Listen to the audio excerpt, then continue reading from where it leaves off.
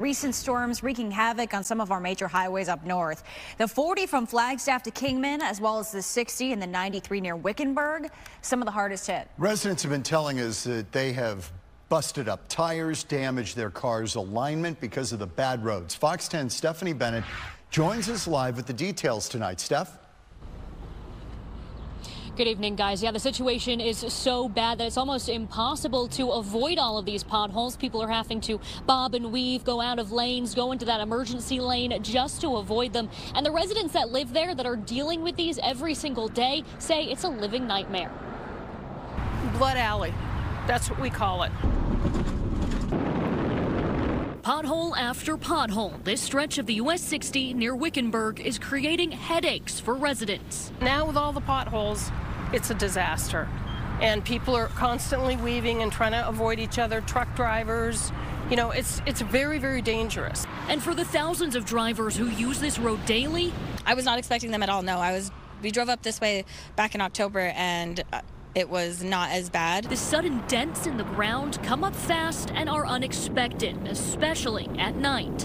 It was kind of awful. There was potholes all along the way. You kind of have to stay almost on the side of the road, like that emergency shoulder area, just because the potholes are just right where your tires are and you don't want to keep hitting them. Residents of Wickenburg say the potholes started getting unbearable a few months ago.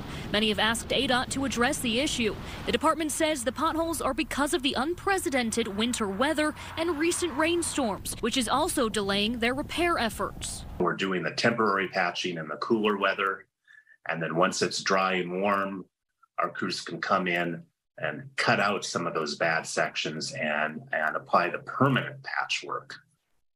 We know that we'll be busy up in northern Arizona all spring and summer. The residents say they want permanent solutions and not patches.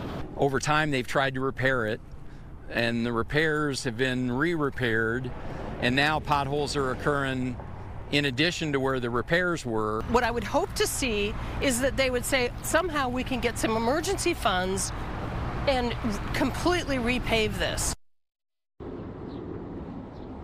For now, ADOT has several projects planned for the next few years, but unfortunately none of these are about repaving these impacted areas. For now, they will be having a public meeting next month where they will be taking comment from the public, and you can also submit your feedback online.